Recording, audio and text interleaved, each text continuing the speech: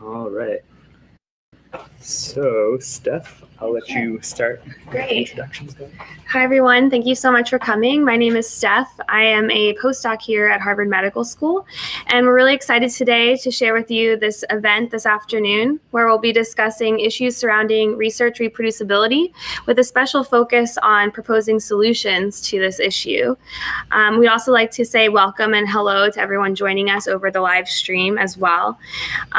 First, we're going to start with a series of short talks discussing research reproducibility within the scientific community and how scientists themselves can help to address this issue.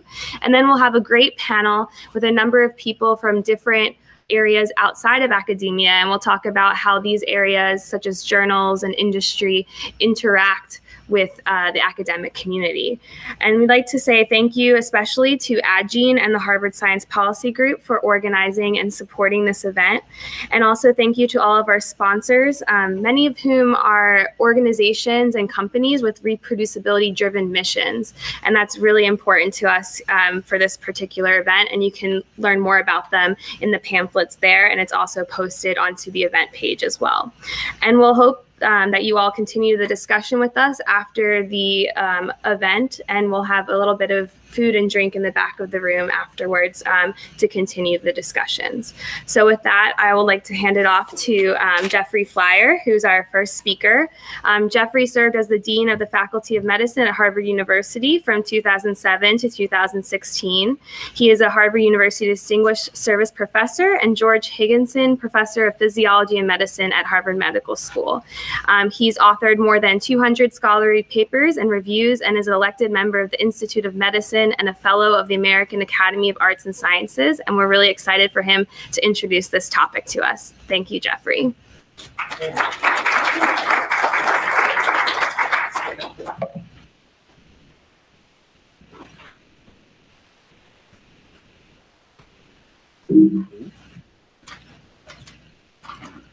There we go.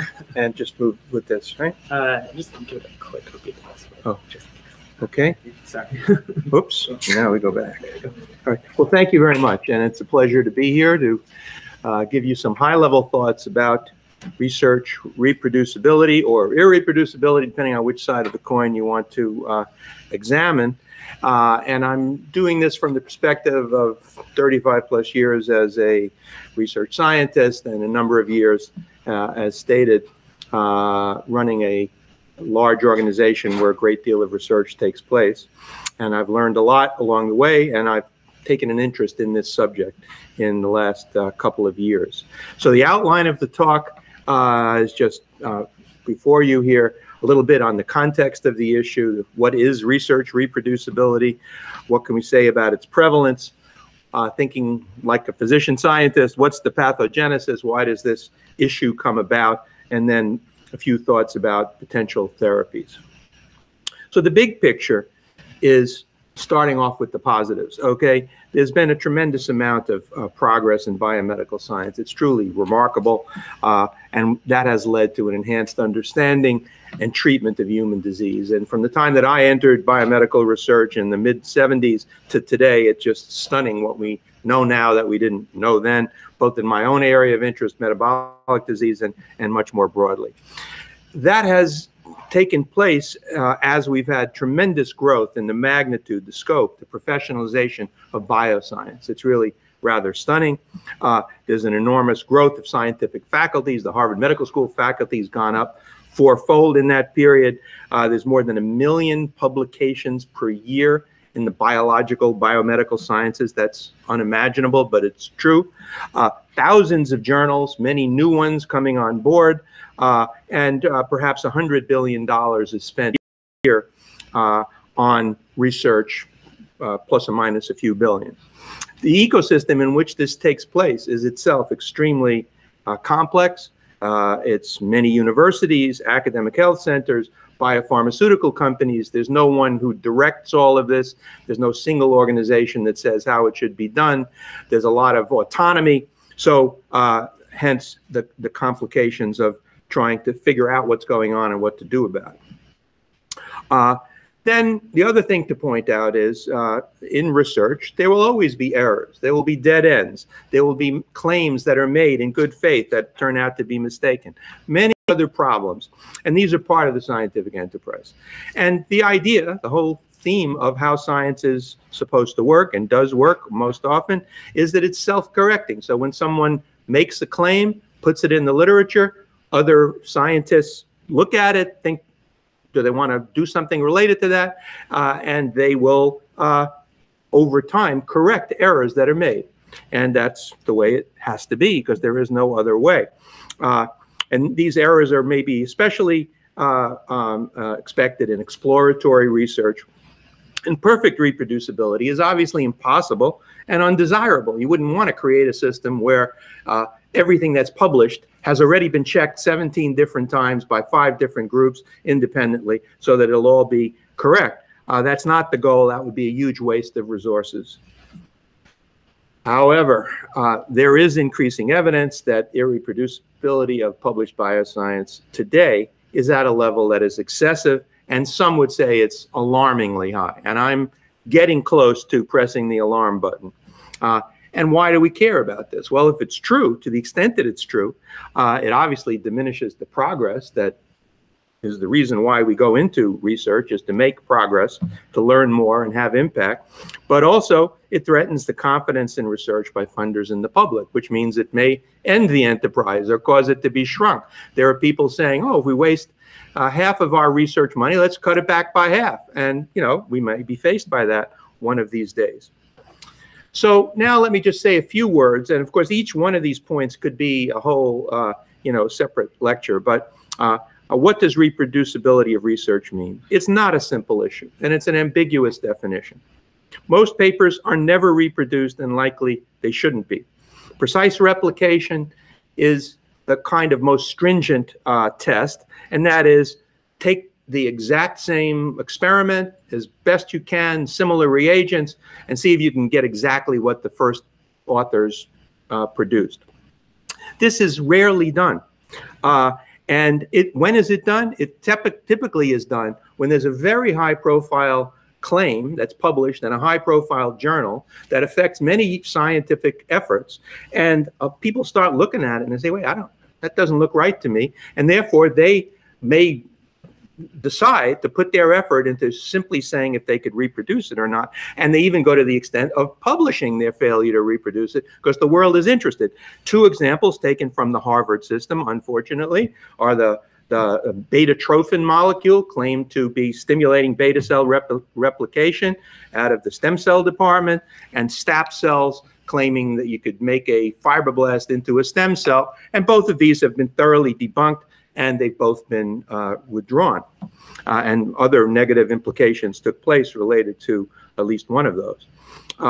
Now, since that's not done for most papers that you will ever publish, the other thing that happens is if a finding is seen to be robust, that is, it may be seen to be true without anyone having actually tried to replicate it, that means that you can build on the result. So, okay, if that's true, I'm going to take one part of this and I'm going to build on it. And that is, if that goes on and is positive, then people consider it to have been a true finding, even if it was not reproduced.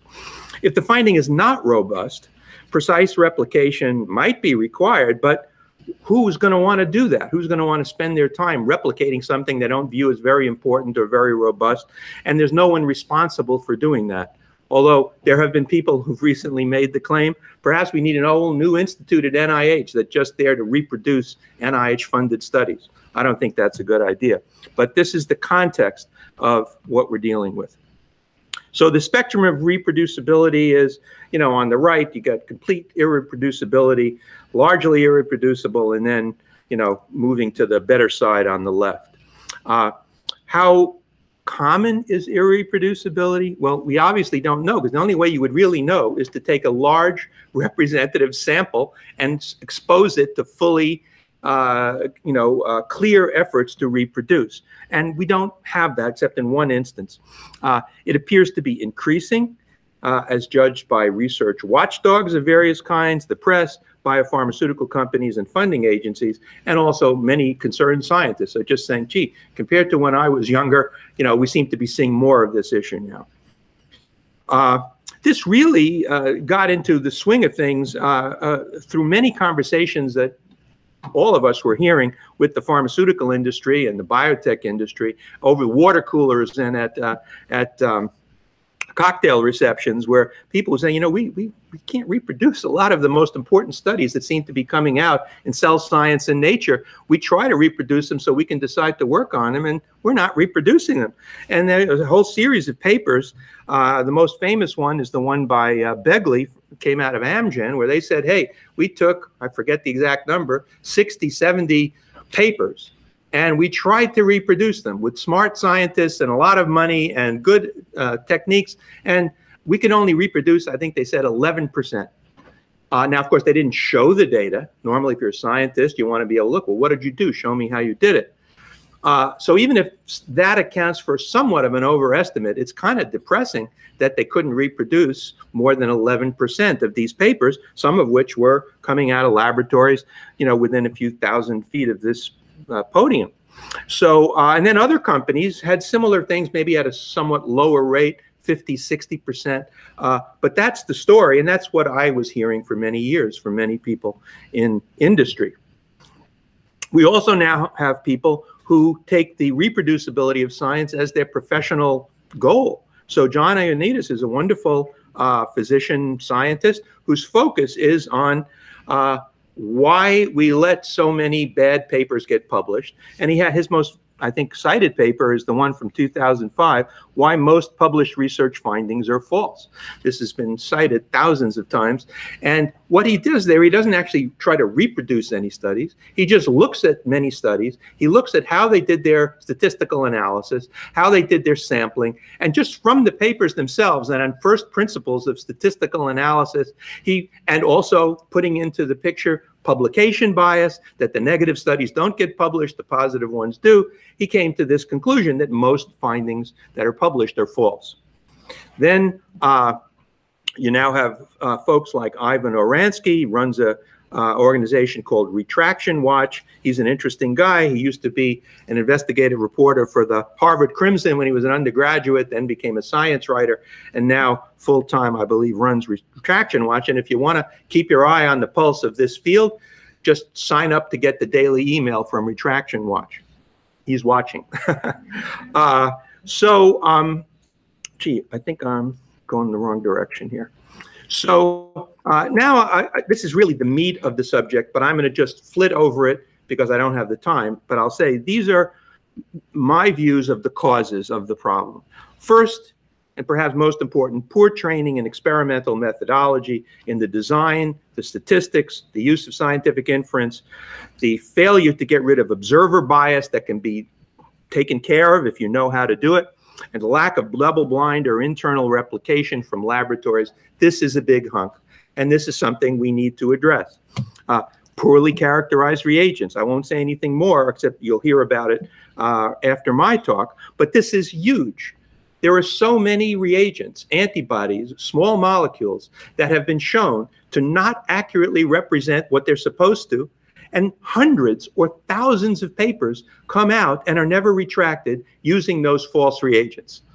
What does that do to our understanding of science? They never get retracted. Oh, I'm sorry, we realized our reagent that's a key reagent didn't work. We just leave the paper there. Then, what's the quality of the oversight and mentorship? That's spotty, especially over the area of selective reporting, which I'll come back to. And then so much of research today is complex interdisciplinary collaborations where people may have expertise in one area, world-leading expertise, but they may be densely unaware of what's going on in some other area that becomes a part of their paper. So therefore, they become unable to judge when there's a problem. Shouldn't be, but it is.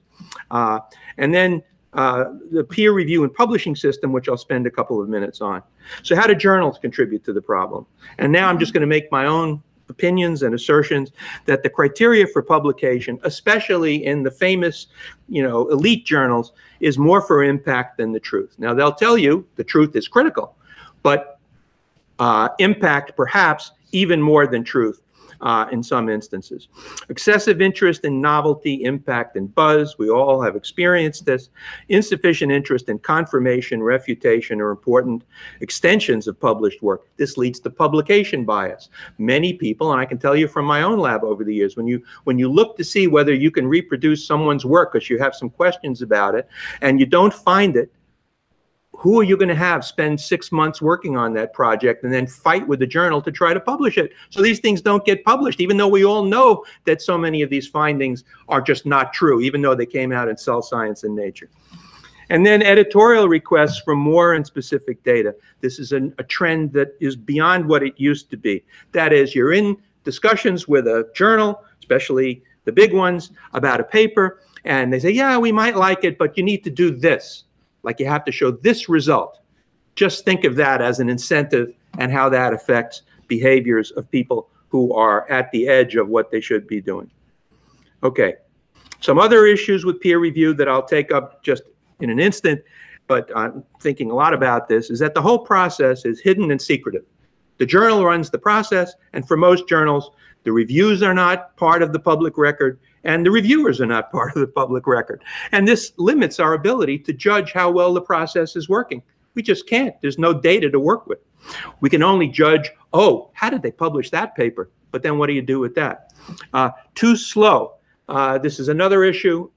Sometimes papers have been written. It can be a year, year and a half of trying to fight to get a paper published, during which time there's nothing out there. Disconnect between the interests of the deciders or the editors and the reviewers. I've seen this as a reviewer, and I've seen it as an editor, and inadequate expertise that can occur in some interdisciplinary studies. So here are some things that could make that better. One is, and I strongly advocate this, make the reviews publicly available and citable. Only 2% of journals do that. Now, I can see zero argument in the digital age for not doing that. eLife gives a consensus review. This is helpful because it tends to wipe out some of the complications of, outlier reviewers. And then I think all the versions should be kept online, and the goal is accountability and less bias. Should reviewer identity be disclosed? I only have a couple of minutes left, so I'll say there's an argument about that. Most people start off thinking, no, they have to be anonymous. I am now increasingly trying to make the argument that, yes, there's a trade-off, but we're way better off if the reviewers are known and are accountable for their reviews. And I actually can't even see the other argument anymore. Maybe I'm blind to it. So is there a role for preprints? The answer is yes. They're rapidly increasing in their application. And you can get rapid feedback. I know of people who've gotten jobs coming out of labs before their real paper, quote unquote, has been published based on their preprints. They can get really good feedback. They can be cited. Are there concerns that people will put junk out there that hasn't been reviewed and therefore it's terrible? I think the answer is right. So far, we haven't seen much of that in the preprint world. So we have the top line journals here, and unfortunately, those journals are the ones that have the most irreproducibility. When you do a reproducibility impact factor, that is irreproducibility versus papers published, you can see the leading ones in the upper right. Now, that doesn't mean that they just are bad at judging papers. Those journals get more exposure, therefore more people may want to pay attention to them and check them out. But they also have more pressure to be exciting and generate buzz. And I know of instances in this school where papers have come out under that circumstances that ended up having to be questioned. Retractions are rising, and they're continuing to rise. Journals and PIs don't like to have retractions. We know of instances where we have asked the journal to retract the paper because we found out at Harvard Medical School that there was a problem, and the journals fight us over retracting the paper. It was shocking to me. One reason is it's statistically, over the last 10 years, associated with misconduct. And people say, wait a minute, I'm not admitting misconduct. It's just wrong. Well, so we need to have a different kind of retraction that is not linked to misconduct. There are new journals coming out. I hope and expect that some of them will become important, but I don't have any short-term views that they're going to displace the ones at the top. This paper, if you haven't read it, you should read it, by Bill Kalin from Harvard Medical School, winner of the Lasker Award, among other awards. And he had this article in Nature called "Publish Houses of Brick, Not Mansions of Straw." And he makes the point, really rather beautifully, that the 2 or 3 papers on which are the basis for his winning the Lasker Award, he would never be able to publish today in any leading journal, because they would have wanted so much more, even though these were clearly the basis for him winning a major award and perhaps others in the future. There are far too many mansions of straw. People try to build it up to make it look like a mansion, and in fact, what they're doing is building something that could be blown down with a good, strong breath.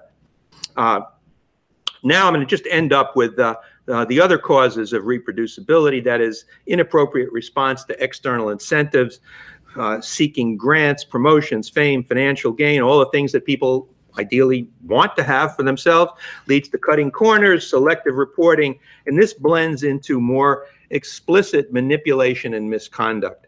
And this second category is explicit ethical lapses. We all know and have read about, sociopaths who come into laboratories and can fool even really smart PIs, or, it's not that common that you have a PI as that kind of a sociopath, but often it's someone coming into a lab and they can fool people. And just keep your eye on the newspaper as you read about those stories.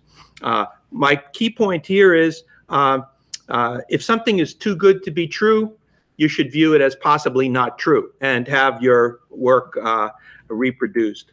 And the toughest problem, as we talk about misconduct, which I'll end up with in 30 seconds, is we have 3 categories: making up data, fabrication, manipulating data, falsification, and plagiarism. It's a small part of the reproducibility problem, but the toughest part is where you get into the fuzzy border between what I'll call falsification and questionable research practices. How are you taught to, and how do you make decisions about what to put in a paper and what to leave out that leaves the wrong impression, that then leads to things not being reproducible? Finally, it's not over with acceptance. Despite what may sometimes feel like, publishing papers is not the goal of science. Once you publish, then all the really interesting stuff happens, and you can end up on the left where everyone says you're great, then your career takes off, and you can end up on the right where people are saying, I don't know what's coming out of that laboratory, and you might even be investigated. So what can we do about it?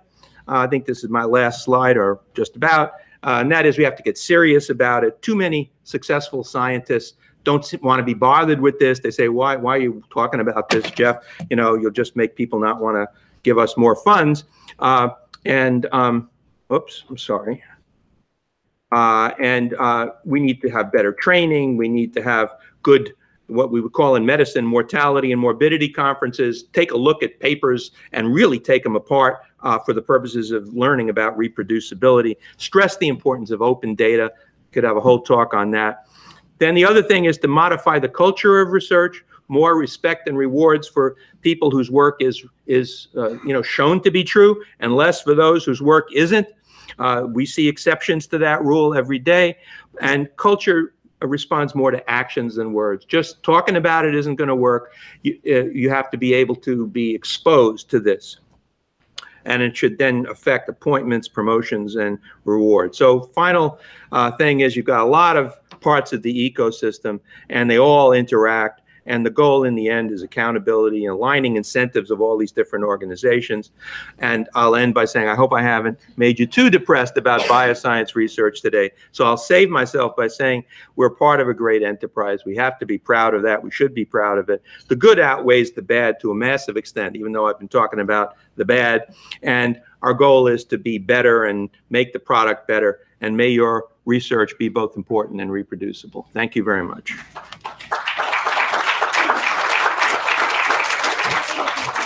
Okay. Thanks for giving us that overview. We have time for just a few questions if anyone in the audience wants to. Yeah, so thanks for that talk, Jeff. My question would be, so being that you came from a position as Dean of the Faculty of Medicine, yep, how much is this discussed within academia right now, within your peers, where as you talk to them as the Dean, how much you can push that, and kind of what's the reception? Yeah. what I would say, I'm not the dean anymore, which is why I'm talking about this now, right? So deans have a hard time making this a big issue because simultaneously they're raising money from the government, from donors.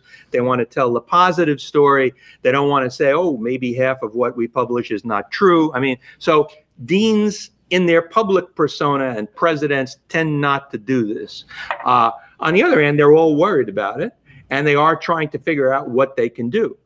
The problem there is that they can only do so much because they don't control everything. Having, been in labs, you're all in labs, those are run by the PIs of the lab. You can't just tell them what to do. You can try to make some educational programs. You can try to get some efforts that will get out beyond what's the problem in individual laboratories. Some of this needs to address the principal investigators, some of whom are not adequately trained in experimental design themselves. They've gotten pretty far without it, but then they get into some new area and, they're kind of a little lost. So it's, as I said in another talk that I gave on this subject, my goal when I started thinking about this was to approach it the way a physician scientist approaches a disease. But here's the thought. Between the time that I started doing metabolic research and today, we have like massive new knowledge about disease and pathways and how to influence them. And the diseases that I'm interested in are more prevalent today than they were when I started, diabetes and obesity. So just applying this kind of rigor doesn't mean you can solve it. So I don't want to leave anyone with the idea that we're ready to solve it, but that doesn't mean we can't or shouldn't, push hard on it.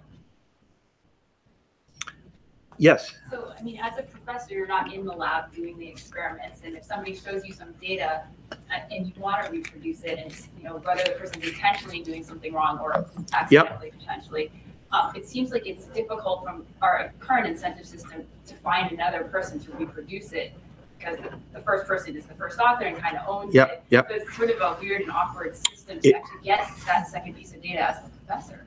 It's a weird and awkward system, to be sure, but I believe not in every instance does everything need to be checked.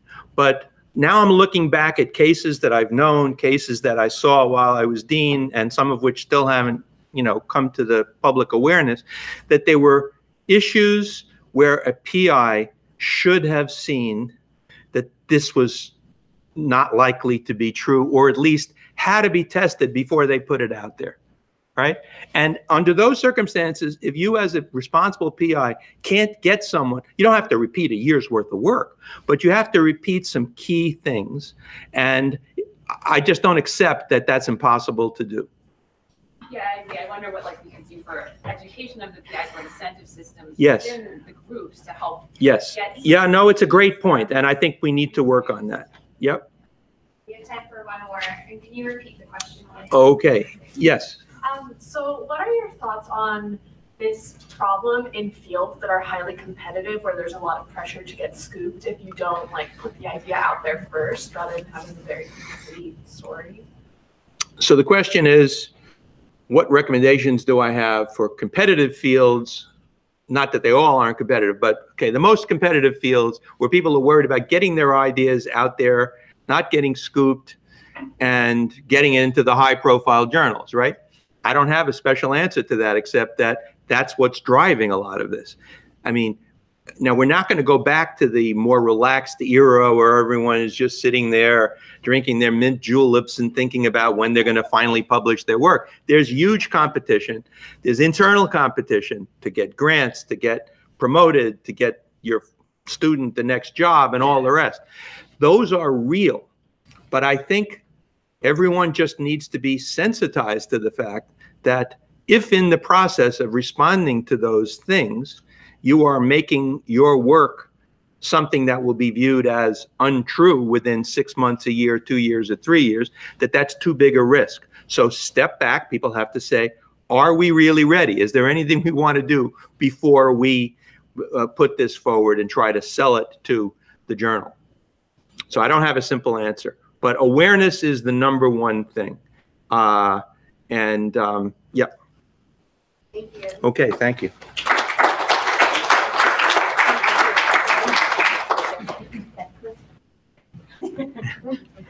All right. Next, we have Dr. Susanna Beckley, who is an outreach scientist at AdGene, the nonprofit plasmid repository.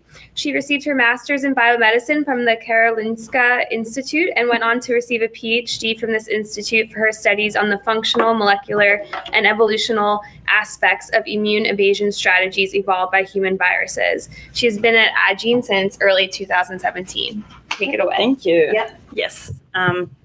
As you just heard, my name is Susanna Bechle. I'm an outreach scientist at AdGene, and one of my major tasks in my job is to help scientists share reagents.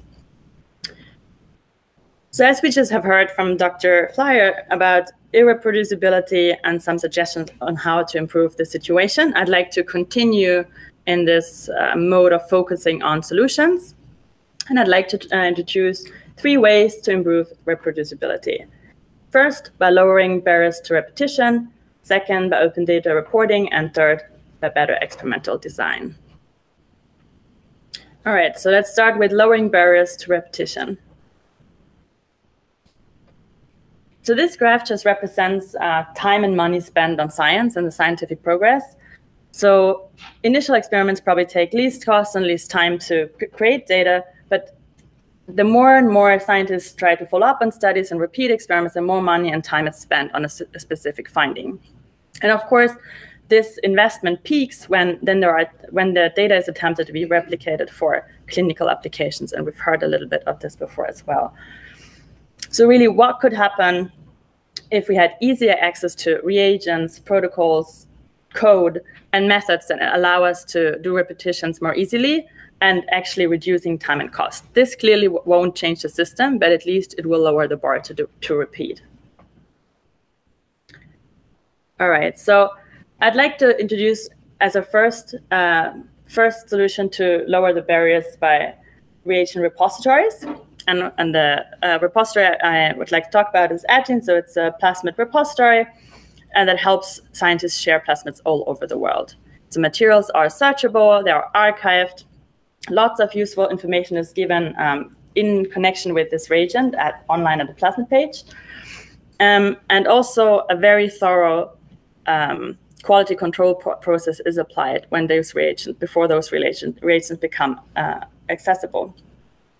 We use full plasmid sequencing, so you can be sure that when you receive the plasmid that you're actually working with the reagent that was used in the original experiment and not just some, let's say, random aliquot from the freezer. So now you have the right reagent when you want to reproduce an experiment. However, you still need to do it the same way the original author has done it. And as we know, in most publications or most journals, the method section is very short and abbreviated, so not necessarily a very useful protocol to actually do the experiment. So well-annotated and comprehensive protocols are needed to replicate in a useful way, and protocols.io allows you to post protocols and just hands-on advice how to repeat an experiment. I'd like to also point out that AdGene also allows you to upload protocols in combination with plasmid information. So this is another way you can find information about this. And as part of our drive initiative to enable and promote reproducibility, AdGene is providing open access video protocols of most commonly used lab methods, just to make sure that you have hands-on advice and just visualization of very often used methods that is maybe hard to convey in a written format. And so all of these incentives try to help you practice and allow best procedures and just standardized methods. So now we have the reagent, we have the right protocols, we're doing it, and we received some data.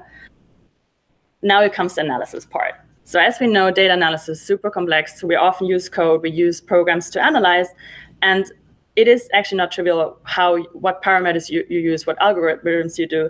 So in the end of the day, if you don't have the same approach of analyzing, you might not end up with the same result, even though you did everything else the same way.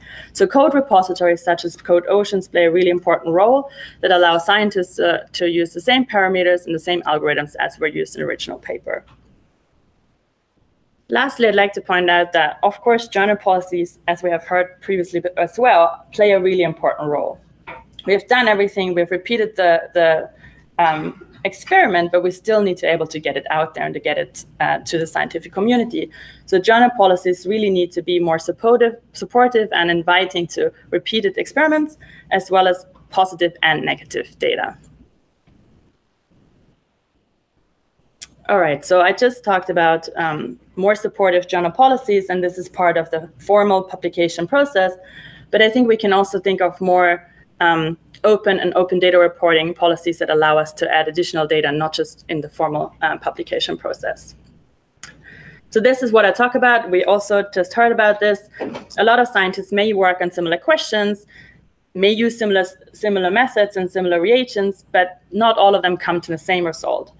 However, the way it is currently, most likely the innovative and positive result is being published.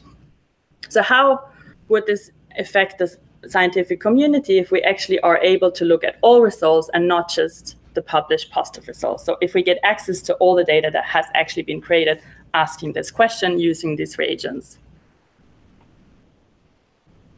So I'd like to focus on broader informal communication now. And the first example here is a blog post or just people writing about their scientific experience. And here we have a post from the Aging blog, which highlights at that time novel genome engineering tool, which had questionable and distributed results. So this post allowed to highlight these results and was a discussion platform really after this came out, and made this information then accessible to the scientific community. Another example, which was also mentioned, is Retraction Watch. It really is a database for retracted papers and information about them. It allows you to sign, discuss, comment on retracted papers as well as published data. And I think it was in 2010 it was started because of the fact that retraction of papers is quite a black box and a not known process. So a paper is retracted, that's fine, but you wouldn't hear about it, that it happened, unless it's a big scandal. And often there's also no information attached to why this was retracted. Was it retracted because of what we just heard, misconduct, or was it retracted because of a reagent that was faulty? And that's actually really, really important information that maybe the scientific community should know about. So really, Retraction Watch tries to integrate this information and make retraction a learning experience and not just like a hush-hush failure. In addition to having open data reporting in an informal way, I think we should also try to find new and creative ways of posting and disseminating data. And one good example, I think, is Figshare, which is a digital repository where you can upload different types of data and files. So for example, images, videos, data sets, anything that you create in the lab that is in a visual way. And you can compare, share, discover, comment, and make this available even though it's not part of a publication yet.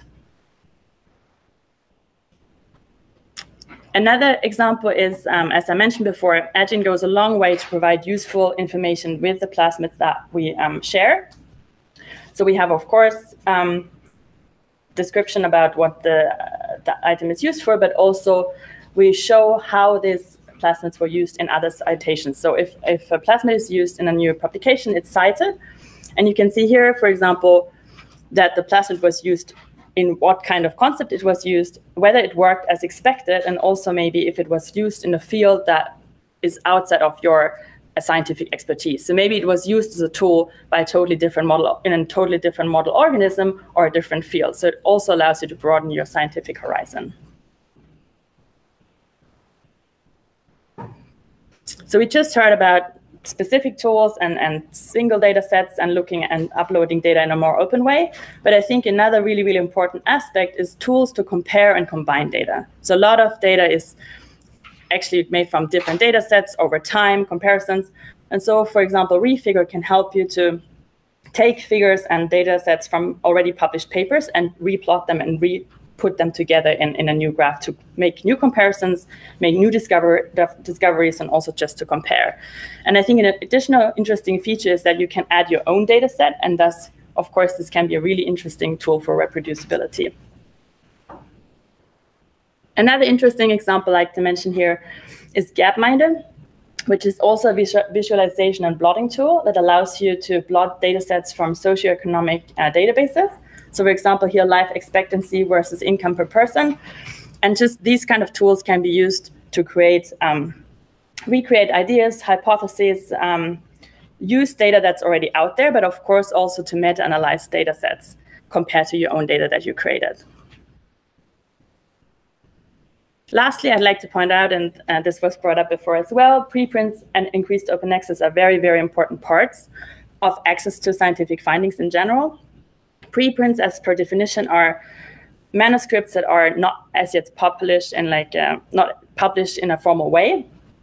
So they get online as a manuscript. They can be peer reviewed at that stage already, can use the feedback to improve, for example, data analysis, and then actually enter the formal publication process afterwards with peer review and publishing.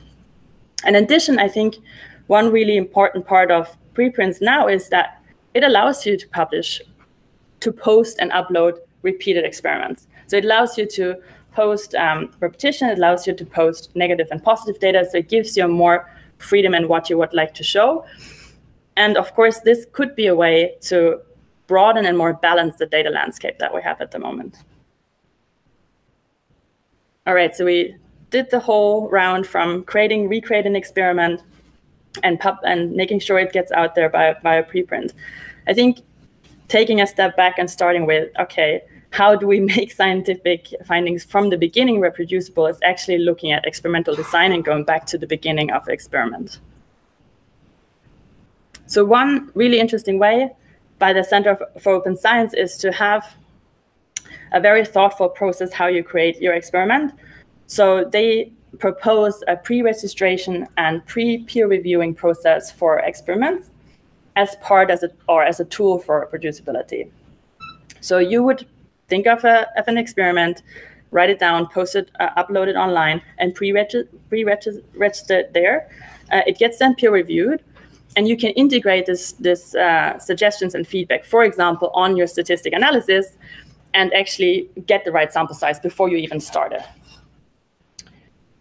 Once you have decided on what you will do, you will actually follow this as you had registered, and you also will also post all the information as is, so if it's negative or positive. So there's no selection bias in that way. And this is actually used as a concept. So the pre-registering and peer reviewing of protocols and accountability for the procedures is used in the reproducibility project in cancer biology, which was, I think, briefly also mentioned before. So pharma companies try to reproduce key findings in cancer biology, but we're not really able to do that. So the reproducibility project aims to reproduce key findings from high-impact publications and make these results then openly accessible.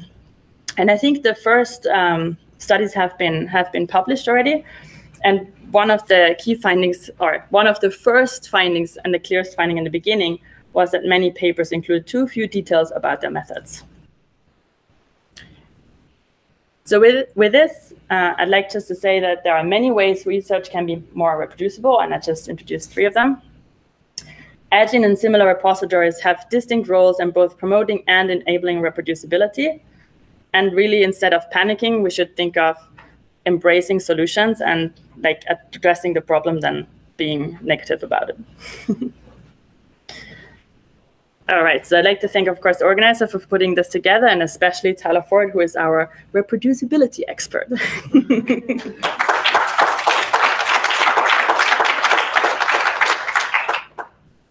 have time for a few questions. Could you clarify, Susanna? So the $1,000, I love the monetary incentive, although it might have the Center for Open Science.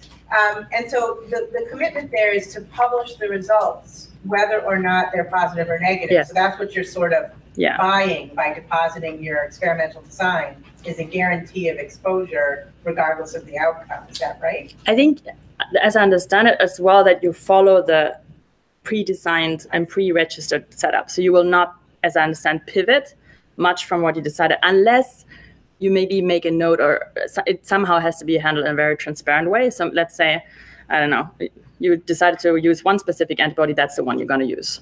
And there's no just pivoting and just, oh, I didn't have this aliquot. So I think trying to be very thoughtful and disciplined in your approach is what they want to do. I didn't know who was first. I think you were first. Oh, okay. Sorry. So completely agree. I think data sharing is protocols. It's key to reproducibility. But I also find it might be challenging after scientists publish data and move on to the project, and they don't have the incentive to try that.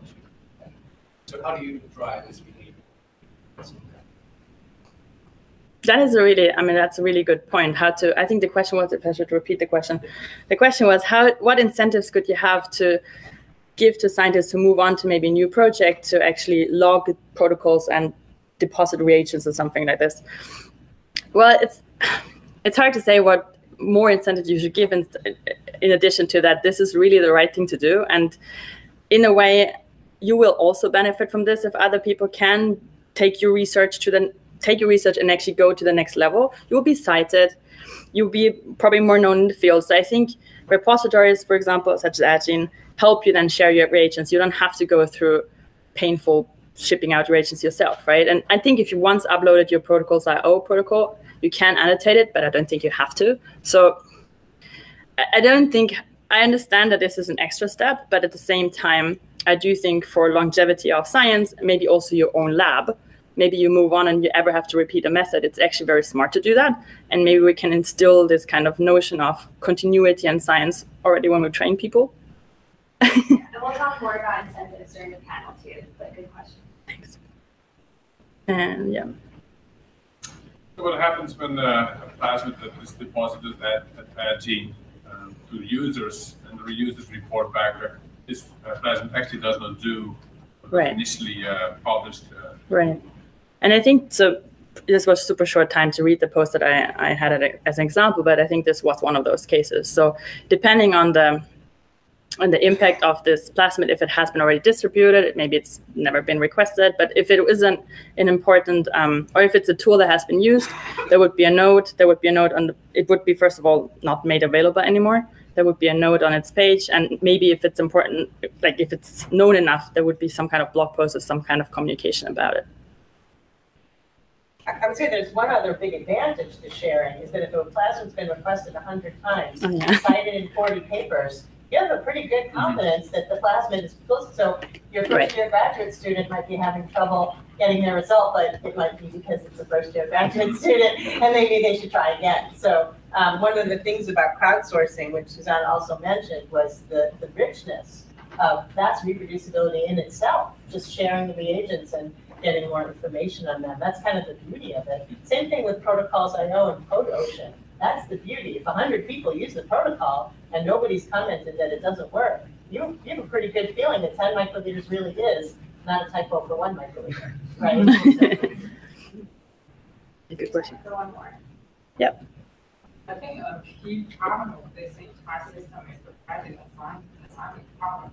And right now, the major credit assignment way is to publish more papers published on high-performance journals. And also, we don't really have other credit assignment system. And that's why, in my opinion, drives out problems, and we always want to publish more. And I'm very disappointed to see like those open science clouds of they still spend tons of money to create more journals. And, I think journals is the key problem. They are developed 180 years ago, and at that time it's the best way to communicate science. But nowadays it's not the best way anymore. And why we still publish our papers on journals? Yeah, I mean, I wouldn't say journals are totally redundant. So the comment was that the way journals and publications are incentivized, it drives part of the reproducibility problem, correct? Is that what you were saying, right? So I wouldn't disagree, but at the same time, I think we can just embrace the fact that we can broaden and have a broader approach. Like I mentioned, have more informal ways of communicating, being sure that you discuss at an earlier stage, like preprints, So I don't think, I think we can approach this more broadly and have a solution that way instead of just saying that it doesn't work at all by publishing in journals. And yeah, again, we'll talk more about that. Okay, perfect. We'll have representatives from all different types of leaders. That'll be great. So thank you so much. Thanks. All right, so our final talk for this afternoon is Dr. Stephen Almo, who is a professor and the chair of the Department of Biochemistry and the professor of Physiology and Biophysics at Albert Einstein College of Medicine.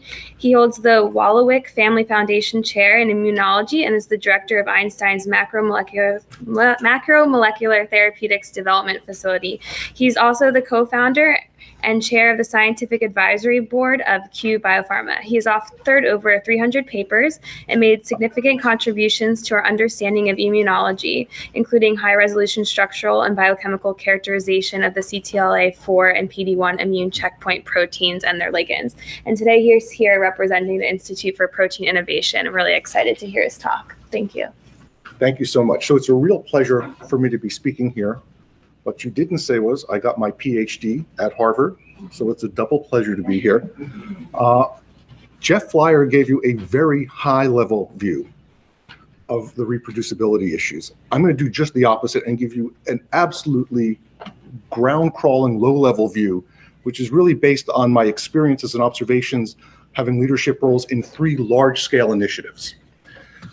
So based on these, the way we approach intellectually reproducibility is summed up here. You can't go wrong with being paranoid, okay? I want to share with you an old Russian proverb that was made popular by Ronald Reagan in the 80s when he was negotiating with the former Soviet Union about nuclear disarmament, which is trust but verify. I think this is good for politics, for us. Mistrust, verify, and verify again. And this is a couple of themes I'm going to try to show you in some of our large-scale initiatives that we oversample to try to ensure we're delivering what we promise we're going to deliver. And so what I want to do now is just introduce the 3 programs that I've been associated with. And you can tell they're large-scale initiatives because they all have beautiful logos associated with them. The New York Structural Genomics Research Consortium. This was a high-throughput structure discovery machine. This was funded by the NIGMS Institute as part of their structural genomics program. The deliverables of this program were expression vectors, purified proteins, and structures. Associated with that was the enzyme function initiative, again, another GEB-funded initiative. And here the deliverables were, again, identical to the Structural Genomics Consortium, but in addition to proteins, expression vectors, and structures, were functional annotations. The goal here was to develop novel approaches to actually identify new enzyme activities and metabolic functions. Finally, the last half of the talk, I'm going to tell you about this new initiative I'm involved with, which is the Institute for Protein Innovation. And this is located, I think, about 300 feet in that direction in the Harvard Institute for Medicine. And this is a high throughput foundry for the development of highly validated, highly characterized antibodies, which will be a topic of interest, I think. So what I want to do is sort of focus on NYSGRC and the Enzyme Function Initiative and just give you an idea about what the workflow is like for these processes. So again, this is intentionally unreadable, and I assure you this is an abbreviated version of all the processes involved in target identification through structure determination, crystallographically predominantly, and functional annotation. So here I've given you a somewhat more palatable version. The first step in this entire pipeline is target selection, not surprisingly. And target selection itself seems simple. In fact, it's wrought with problems. What I'm showing you here is the number of entries in the Tremble database, protein sequences as a function of time. And as of today, there are about 15 million protein sequences in the Tremble database.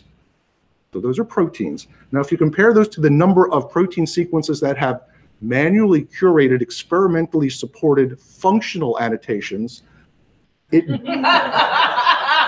excellent, okay? So there's clearly an issue. And so in terms of trying to do metabolic reconstruction, developing new metabolically capable organisms, this is a huge problem, but this has got to be saved for another day, because this is way too large an issue to talk about today. What I want to do is turn back to our pipeline after target selection, which you see as a challenge. There's construct design, there's expression vector construction. We have a lot of automation, and automation is great because it automatically does what you tell it. It reduces manual errors. It also reports back in tabular form in an easy format, something that you can store and archive. Generally, all of our cloning is done in 96-well format by ligation-independent cloning. We then take those transformants and we look at small-scale expression validation in less than an ml in 96-well deep-well blocks. Which of these constructs looks like it's going to express? We then, I should say, at this point, small-scale expression vector construction, everything is sequenced, not surprisingly. We then take our small-scale expression validated clones, we scale them up between 1 to 2 liters. You'll notice everything is barcoded, as it has to be. What we do for certainty from these large-scale fermentations, we take an aliquot, we sequence the DNA to make sure we've got the right colonies in the right bottles. We then have high-throughput purification protocols.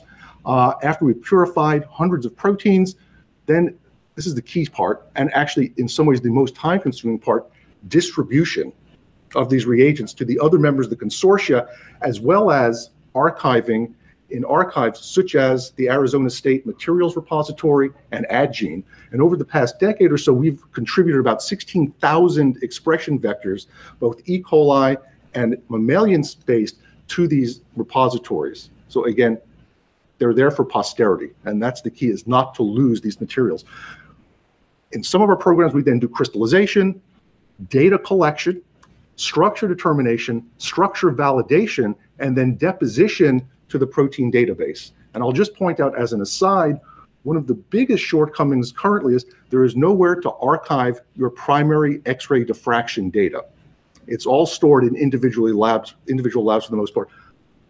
Potentially a problem. And I'll just highlight, while there are fewer and fewer real mistakes in crystallography now, there are still some extremely prominent mistakes that are continually occurring. And these can really disrupt a field. People providing grants for NIH study sections that don't get funded because they don't correspond or they're not coincident with the incorrectly published crystal structure. So that's a huge problem.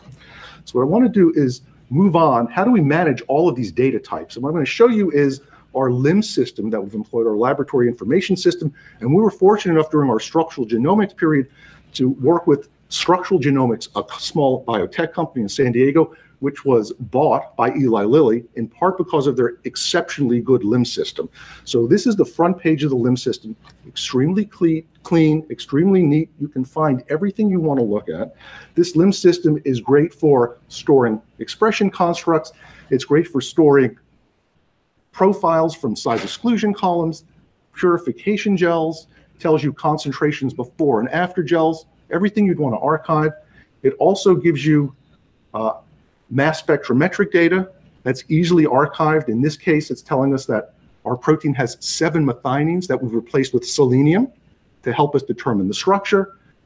We get experimentally observed and predicted experimental weights. It gives us a validation as to whether we've got the right protein or we've got all of the right protein and not a proteolytic fragment. Crystallization is done robotically. They're screened robotically, and all this data is archived in the Eli Lilly LIMS system. Critical. This is our working product. This is the inside of the synchrotron beamline that was run and it's continued to be run by Eli Lilly. This is as complex an experiment as you can imagine. Behind the wall is an electron accelerator, accelerates electrons to near the speed of light. You take those X-rays, you hit crystals, collect diffraction patterns, determine structures. This is complex. But because Eli Lilly had control of both the LIMS system and the beamline, all of the metadata associated with this experiment was captured. And here I'm just showing you some of this metadata. What is the energy of the X-rays? What were the exposures of X-rays on the crystals when we screened them, ultimately collecting beautiful diffraction data, which ultimately resulted in the structure. So now, what point I'm making here is, if you're going to do high throughput structural determination or functional annotation or DNA sequencing, as you're all aware, you need an unassailable LIMS system. So the data management and process control that this LIMS system provided was just, you couldn't live without it. So it seamlessly integrated numerous data types, and that's the key. It established workflows. That is, it would look at which genes actually gave you reasonable, actionable amounts of protein expression. You come in the next day, it would tell you what to carry forward for large-scale expression. So it ran the process. It was completely searchable. This is a key. Again, NIH loves quarterly and annual reports, and you also like to look for correlations within your data. This complete searchability, absolutely critical. It rapidly accepted new data structures. If at some point you wanted to add fluorescence spectroscopy, EPR, NMR, it was easily manipulated to add these additional data types. And it enabled easy project administration and oversight. Me, the person not doing the work, could readily see what each individual investigator in the team was doing. So that's the strong points. The problem with it is Eli Lilly invested $8 million over a number of years to develop this LIMS system. This is just not approachable in the typical laboratory setting. So again, I think one of our real challenges, how can we get this level of data flow, process, capture, and analysis in the average lab? And this is actually a very crude diagram that I want to present, but I think it's true. Small, young labs have got complete control of the reagents because they're looking in very focused, small, particular programs. As the lab gets larger and larger and larger, and we've all experienced this, it becomes much harder to track what's going on. More people in and out of the same aliquot of DNA. More people doing multiple projects, sharing reagents. And I should say, as part of our structural genomics program, we received DNA expression vectors from collaborators and outside in laboratories. The first thing we did was sequence. And what I can tell you is there was a complete correlation between the prominence of the laboratory and the number of wrong sequences. You would be shocked what some of your colleagues have been working on. Okay? It's not funny. Okay. Okay. So the mature labs, as you grow even larger and larger, when you have very large initiatives of the kind I've described, you have the resources, you can put together this kind of laboratory management system. So again, the challenge, and I don't know what the answer is, the challenge is how do we take some of the lessons we've learned in these large-scale programs and actually utilize them for the individual lab, but the community of researchers in particular areas of endeavor. So what I want to do with that sort of open-ended proposition is move to the Institute for Protein Innovation. And as I've said, this is really a high-throughput synthetic antibody discovery platform. Now, I want to just describe our basic platform. So the Institute for Protein Innovation is in the Harvard Institute of Medicine, as I've said, and the most successful aspect of this is where we're located. We're surrounded, we can't possibly fail, right? You can write that down. So the IPI is a nonprofit research institute that was founded about 1.5 years ago by Tim Springer. And the goal was to take the realization that protein science today is really underrepresented relative to genomics. And can we grow protein science to really recognize the promise of genomics? Ultimately, you're going to need drugs, and drugs can be small molecules or frequently biologics, large biological proteins such as antibodies. And we wanted to create a large-scale, openly available resource for protein technology. And the two key people I'm going to plug today, Joe Jardine, our head of antibody discovery, and James Love, who's the chief operating officer of the Institute for Protein Innovation. James is also in charge of our high-throughput protein production platform. We've got exceptional capabilities in making proteins and exceptional capabilities in antibody discovery. So just to show you, as of April, that last month, we moved into our new space. We've got an enormous amount of automation, again, which is going to be critical for the high throughput capabilities that we'd like to address. It also allows for data capture in an extremely efficient way and for experimental design in a very efficient way. So I'm not going to talk about our LIMS system, because we will have a high-powered LIMS system to capture all of this data. What I want to do is just look in a little bit of detail at the antibody reproducibility crisis, and everyone's familiar with this. I'm not going to go over the fact it's close to $1 billion in wasted funds. Half of the studies are considered to be wrong, depending on who you talk to. We can do better. And what I'd like to do is really describe. Oh, Jeff, you want a picture? Yes. Please take a picture. You got it. Okay. Okay. So the antibody initiative that we're supporting, really open source antibodies, and in our case, we're focusing all human secreted and cell surface molecules. We want the secretome of both humans, mouse, and zebrafish as model systems. So again, this is a hugely ambitious goal, but we think we can approach it. And so we're going to produce open source recombinant antibodies against every protein in the extracellular proteome. And these antibodies will function both as research tool compounds and hopefully as leads for potential therapeutic application. So the first and most important part of generating an antibody is, bingo, antigen.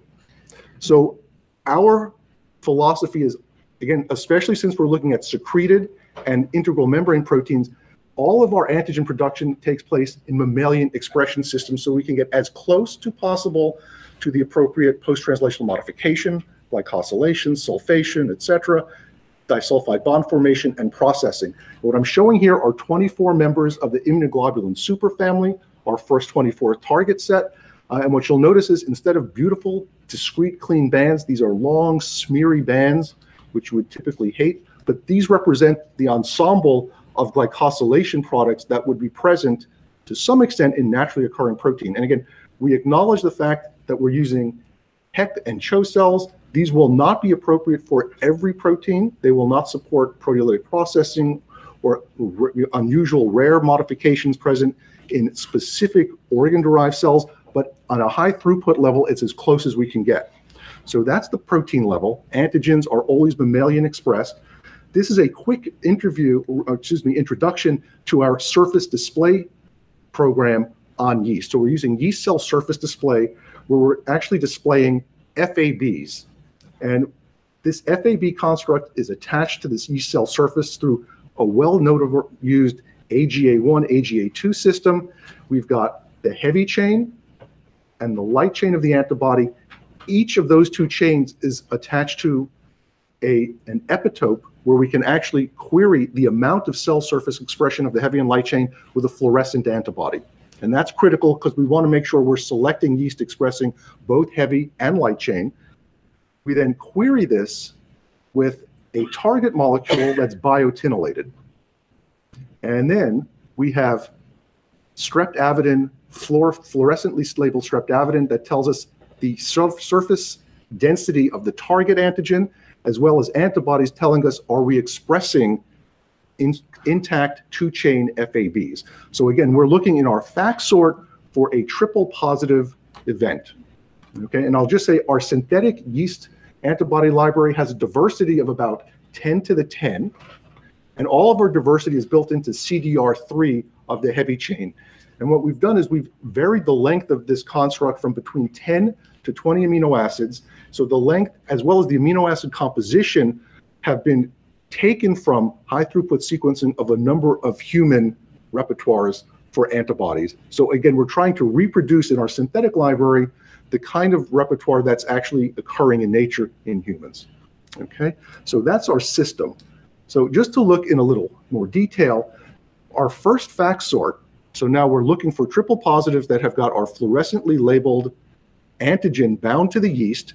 We take the population with the highest staining, we grow those up because we've now got a direct linkage between genotype and phenotype. We rescreen at going from 100 nanomolar, where we pick up about 1,000 clones. If we drop the concentration of antigen to 20 nanomolar, we're going to be selectively looking at higher affinity reagents. We go down to about 300 unique clones. In another round of amplification, we wind up with about 80 unique clones with a 4 nanomolar or so affinity. And what I'm showing below here, each symbol represents a distinct CDR3 sequence. And what's plotted on the y-axis is the frequency. So as you go from high to intermediate to low concentration of target antigen, you're increasing the relative number of highly represented clones. And again, our goal is not to make an antibody. We want to make a suite of between 10 and 20 antibodies per antigen. What we'd like to do is cover the entire epitopic diversity of that given target, and this gives us the maximal chance of getting both tool compounds that do not block function, but also function blocking antibodies that might be useful as therapeutic leads. Okay, so what I want to do is really end with my favorite validation assay. And again, I've shown you how we're going about making these, but the hard part I've left is how do you validate that they're monospecific, high affinity, they really hit the target you want. And again, there are a huge number of assays. This is my particular favorite. It's a very simple FACS-based assay. If we express our protein antigen on the cell surface of a hex cell as a red fluorescent protein, and then come in with our antibody labeled, say, green, we're going to simply look for red-green conjugates. And this is a trivial FACS assay that everybody does. But what we've done is we've reduced this assay to a 96-well and now a 384-well format where we can express, for example, all 400 members of the human immunoglobulin superfamily and ask, does a particular antibody that we've raised against one of those IG superfamily members exclusively and selectively bind only that, or is it promiscuous in its recognition? So what I'm going to do is just show you here, this is 100 members of the IG superfamily as green fluorescent proteins. The height of the green bar correlates with the level of expression of those target molecules on the hex cell. If we now challenge each one of these cells with soluble red fluorescent antibody that we've raised against a protein called HVEM, the herpes viral entry mediator, you'll see we only pick up 1, 2, 3. These 3 are all HVEM. There's essentially no off-target binding, and there's a special bonus. This particular antibody binds both the mouse and the human orthologs. Okay, so one of our goals in the IPI is to actually generate cross-reactive antibodies, because that provides you a tool that you can use in a model system, mouse or otherwise, or zebrafish, but you could use the same reagent that you validated in a preclinical model to potentially take forward as a lead therapeutic. And again, that's not always easy, because you'll appreciate the more cross-reactivity you have in terms of different species, the lower the affinities might be, but it's certainly possible, and that's our goal. So what I want to do is just end up by summarizing, okay, the antibody initiative. One of the keys to using yeast surface display is there's no immune tolerance. One of the challenges with immunizing a mouse with an antigen is that if there's high sequence similarity between the human and mouse proteins, you're going to have a very hard time identifying antibodies against the protein in general. And in particular, you'll have a difficult time identifying antibodies that bind to the binding surface, the functional part of that antibody, because that is likely to be the most highly conserved region of the protein. Yeast display completely does away with immune tolerance. I've told you that we're exclusively using mammalian expression to generate our antigens. We're also carefully preparing antigens in different conformational states, such as GPCRs bound to small molecules or small proteins designed to push them into particular conformational states that we'll then use in our selection. Critically, we're going to generate a suite of monoclonal antibodies for each antigen, both tools and potentially therapeutic leads. The antibodies will be selected when appropriate for cross-species reactivity. And again, we'll also have a program where we're trying to look not just for binding to the normal antigen, the native antigen, but binding to formalin-fixed versions of that antigen to use in sections in the clinic for immunohistochemistry. So again, it's challenging, but with the yeast display library, it's completely doable, because you can easily select against the initial antigen, formalin-fixed antigen, and switch back and forth, and at the end result in a bispecific antibody, if you will, that can recognize both native as well as formalin-fixed reagents. It's easy to engineer and modify the properties. For example, it's easy to change the effector region, the FC of the antibody, to provide any type of effector function you might want for either preclinical or potentially therapeutic leads.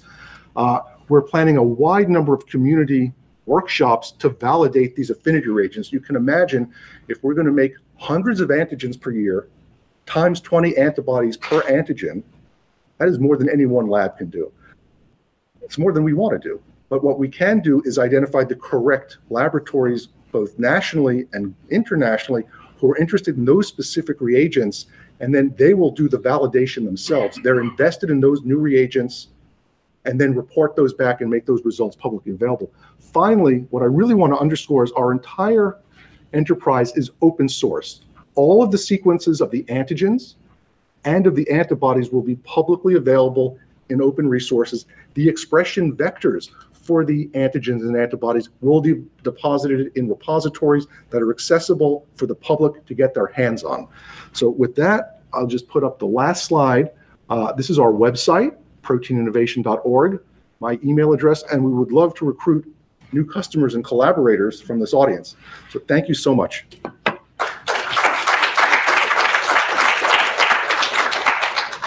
thank you. Do you have any questions?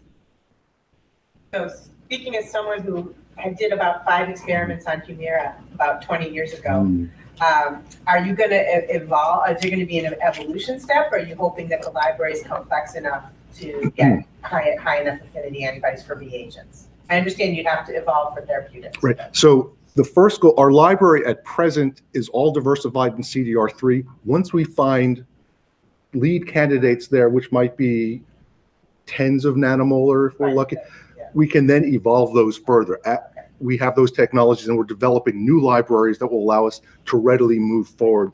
I don't think you'll get that many hits at that. Absolutely. The one thing I didn't mention was that the diversity of the library at present is about 10 to the 10, which is really quite good, but there's no guarantee you're going to find the picomolar antibody. Certainly additional, as needed, additional evolutionary steps required.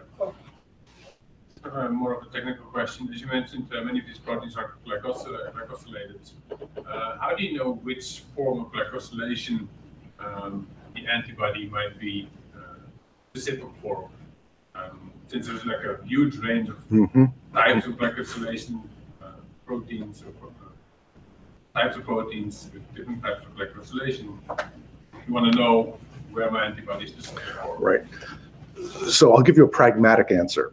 The reason we're making suites of antibodies, 10, 20 or more antibodies, is with that problem in mind. We hope that we identify antibodies that have different specificities for different post-translational modifications. That's really beyond our ability to validate and characterize, but that's why the community-wide symposia and workshops are going to be critical. The people for which that's a really important point are now going to have a suite of potential reagents. They're motivated to answer that question. And again, there's just so much one institute, even at large scale, can do. So we really need the community. What incentives have you provided for your customers to actually? Yeah, so the question was, what incentives have we provided to our customers to come back and report on their validation? So we are just at the point we're now starting to make antibodies, but Tim Springer, who is actually the founder, has been extremely successful in running these kinds of validation workshops in the past. And there's actually people sign that we're going to provide you with this reagent. In return, you will report on what you found. And Tim, in his office, if you're walking to his office, he's got about 11 volumes of just raw data that have been published on a huge number of antibodies, from the cluster of differentiation antibodies, CD1 through CDX100. And again, that has worked amazingly well. And we're hoping that that same paradigm will carry forward. Again, we're not providing a cash incentive. Yeah, I know. People take reagents. Absolutely. So again, in some sense, it will be self-selecting. The people who really want to participate will be future customers as well. So. Well, I'd like to thank our speakers again. They really stayed on time and also gave wonderful talks. So thank you for that. So now we're going to transition into the panel portion of the event. We're just going to move the camera and fire.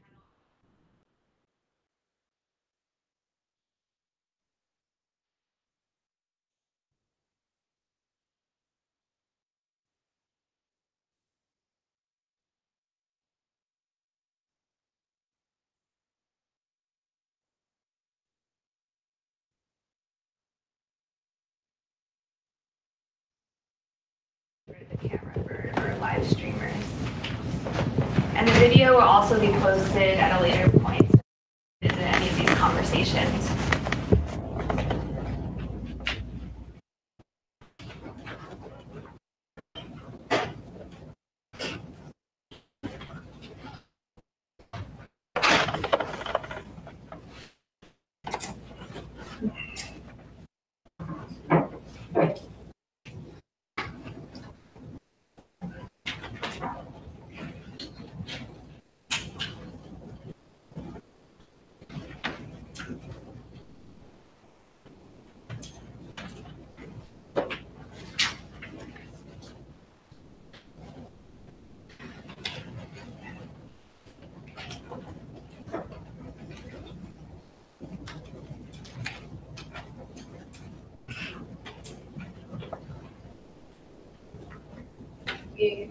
All set?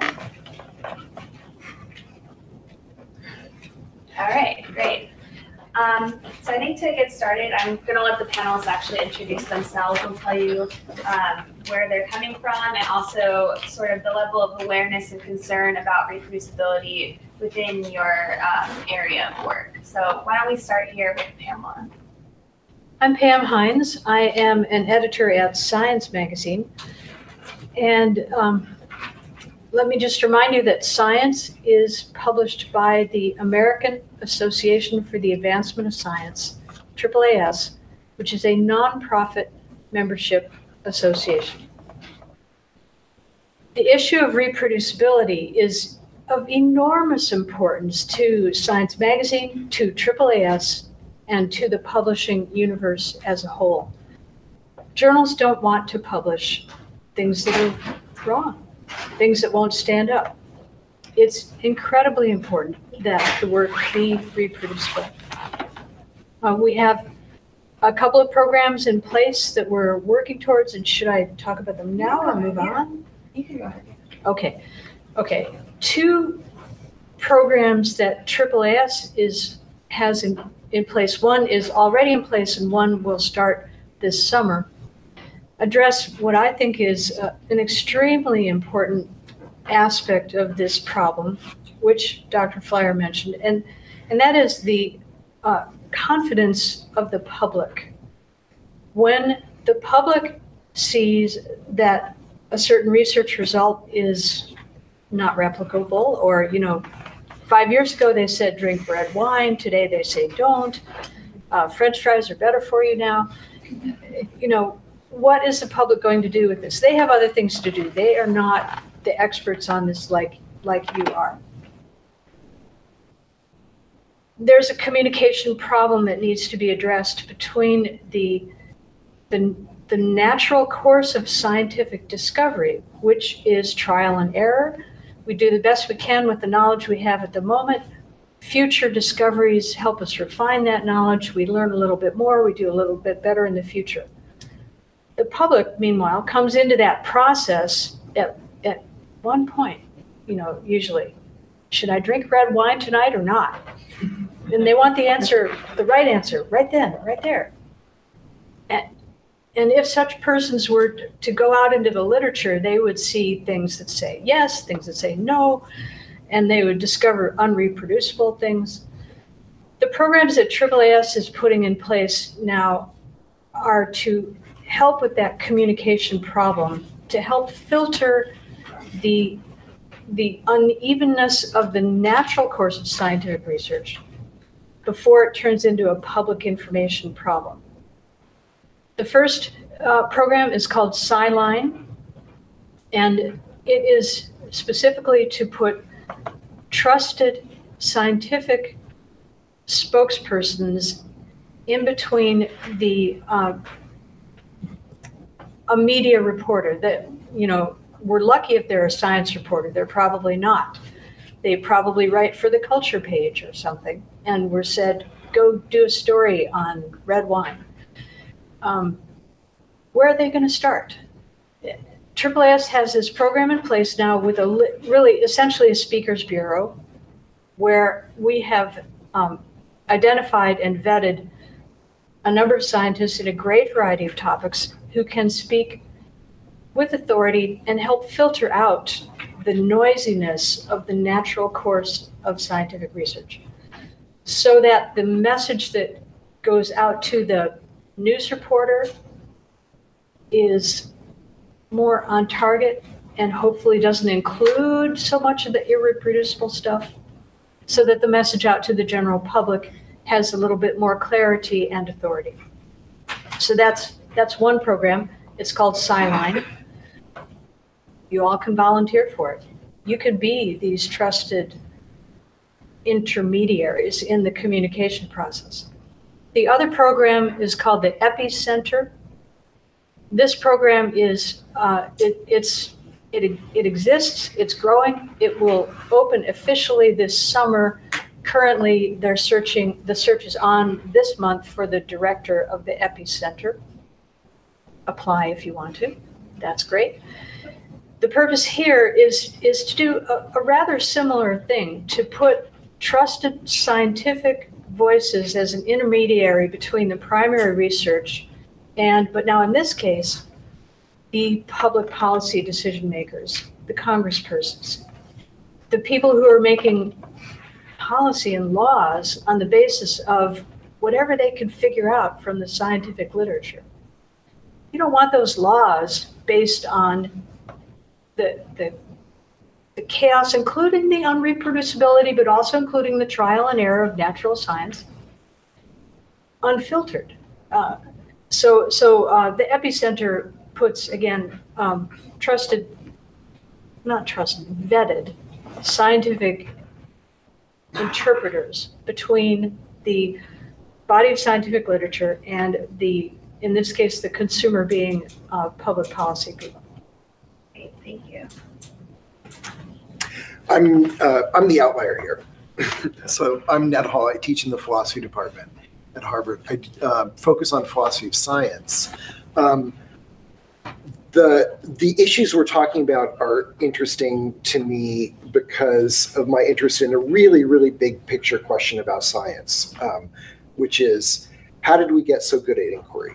It's historically speaking, it's a relatively recent phenomenon, maybe arguably 400 years old. And the pace at which we as a species have gotten better at investigating the natural world at all different scales has increased rapidly since then. And there's a really interesting question how that came to be. And it's an incredibly complex question.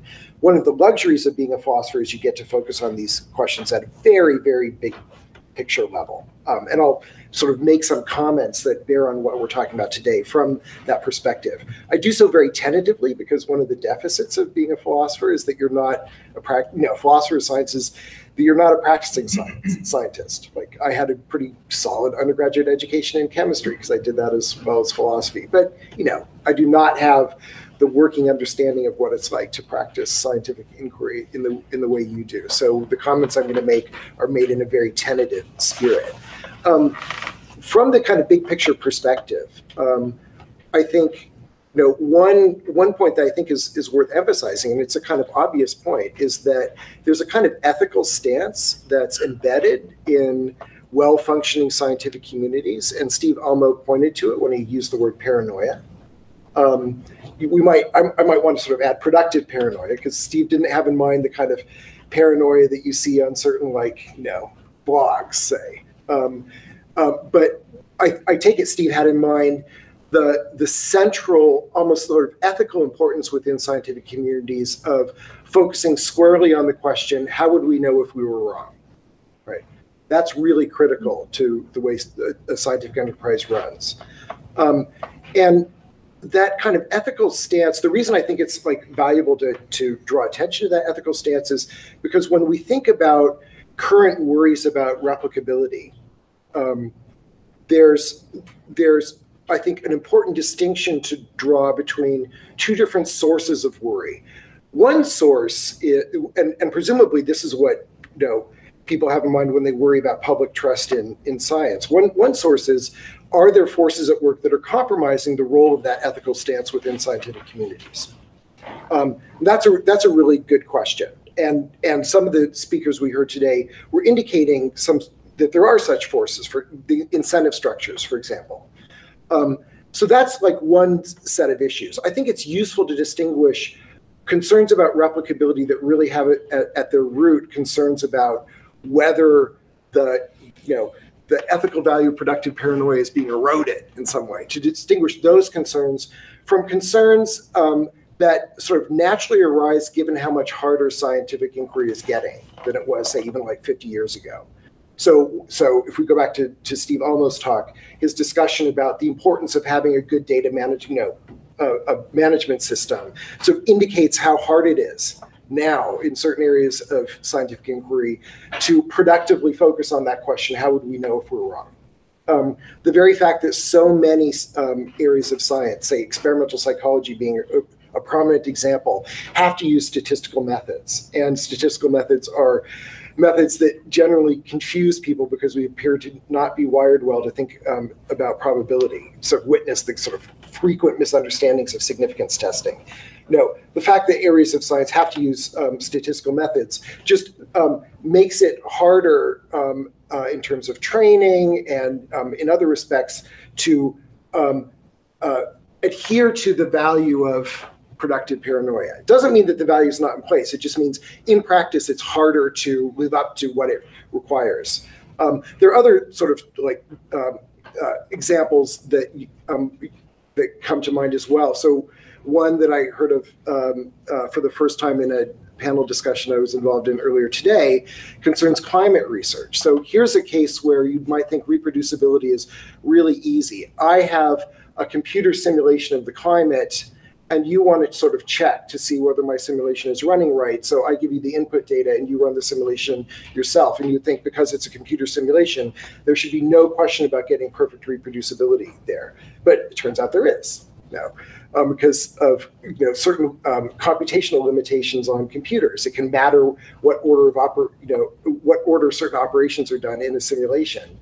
And when you're simulating chaotic systems, sort of very, very tiny discrepancies can propagate. So even there, we have what you might call sort of technical obstacles to living up to the ethical standard of being productively paranoid.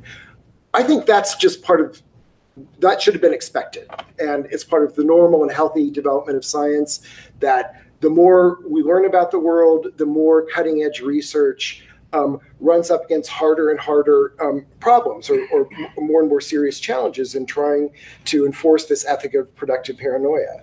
And that's not something that should occasion any concern, except for the reasons Pam was just talking about, that there's this interface between science and the public that makes the entire issue about a sort of replicability so-called crisis much more vexed, which is the kinds of obstacles to being productively paranoid that I'm highlighting are just lost on the public.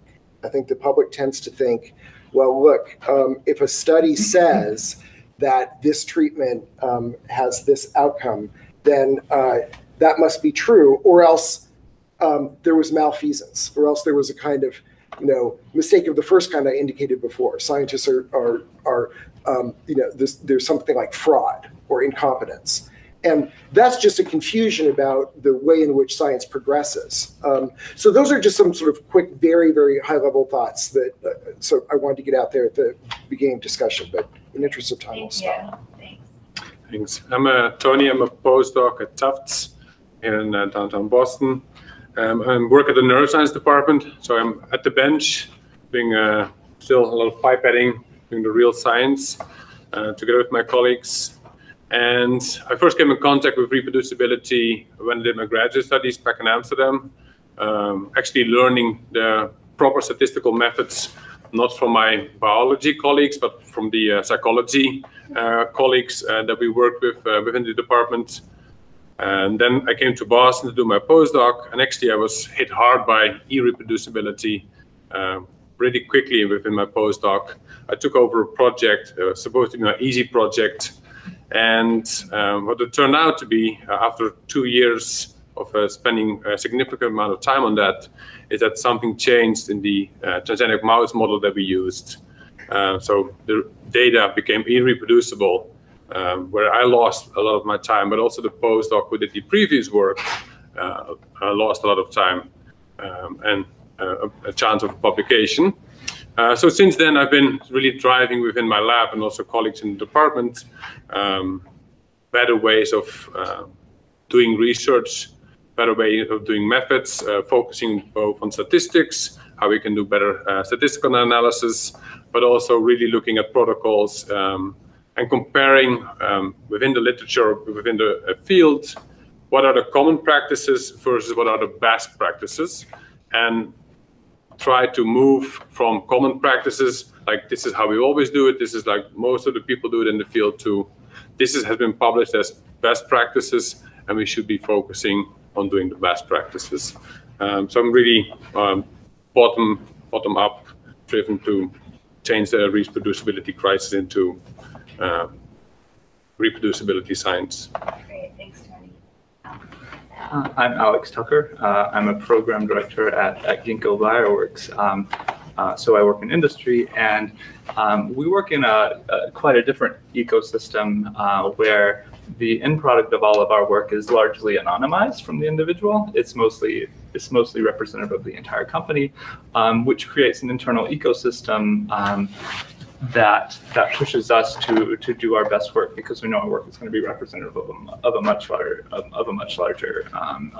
company. Also, that work touches many more hands as part of the company. So, for example, any project I work on might go through 20 to 30 people, and they may have to reproduce at some point some part of that.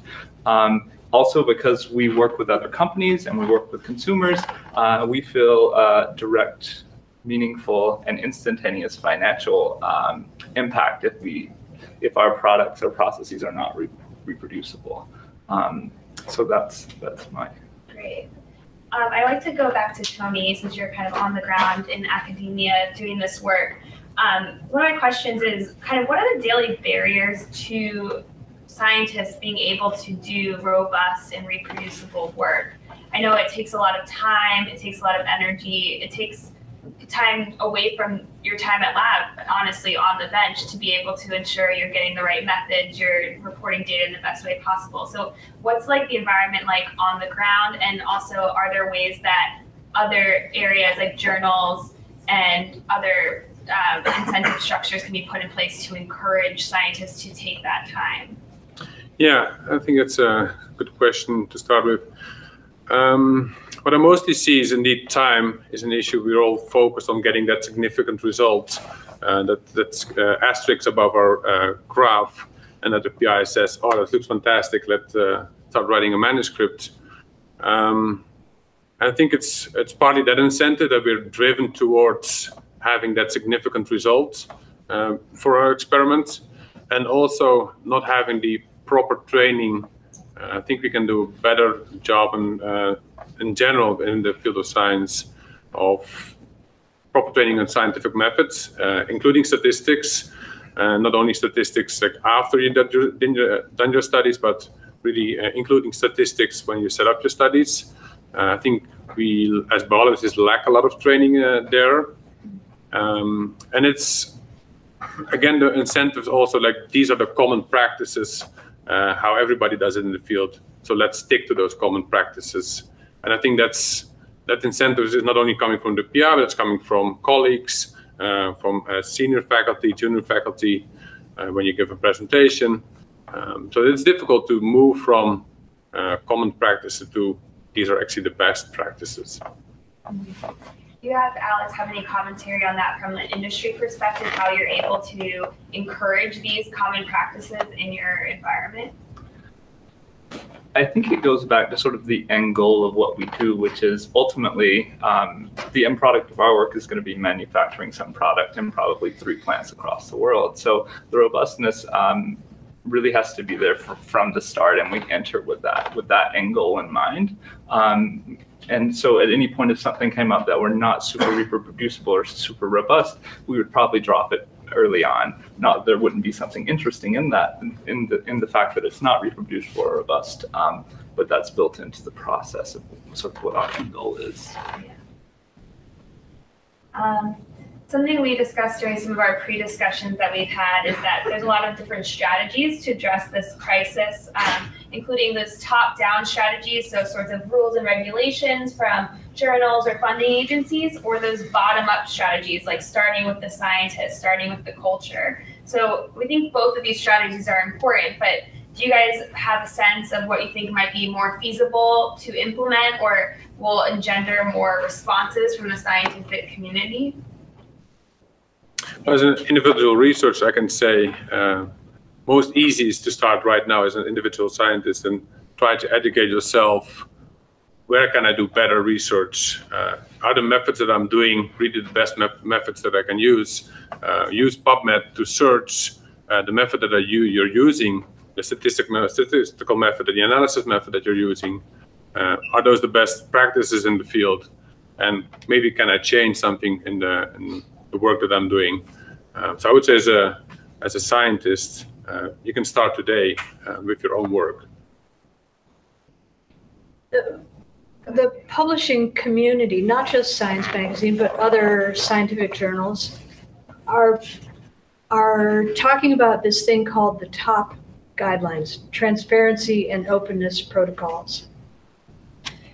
It's a very specific list of features in a way. For example, so I have the list here so I don't forget any. Citation standards, analytical methods, like was the result blindly observed or not? Pre-registration of data analysis plans, we heard mention of that earlier. Data transparency, depositing data in publicly available databases.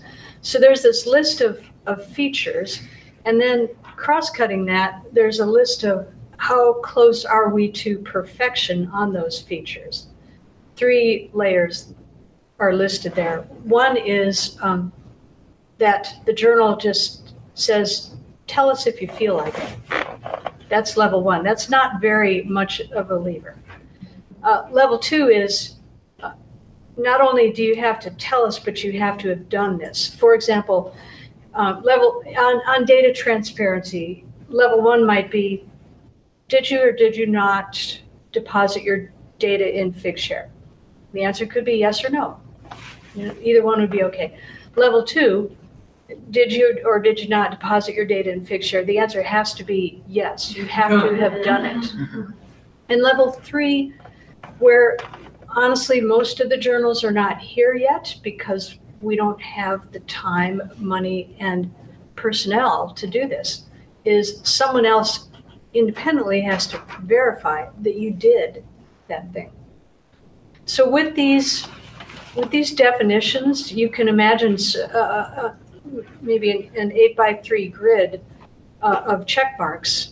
And if you get all the check marks in the right place, you score 100%. That's great. Nobody's there yet. But some lesser score than that could identify a paper that has made some progress towards reproducibility and distinguish it from a paper that has really done nothing in that direction.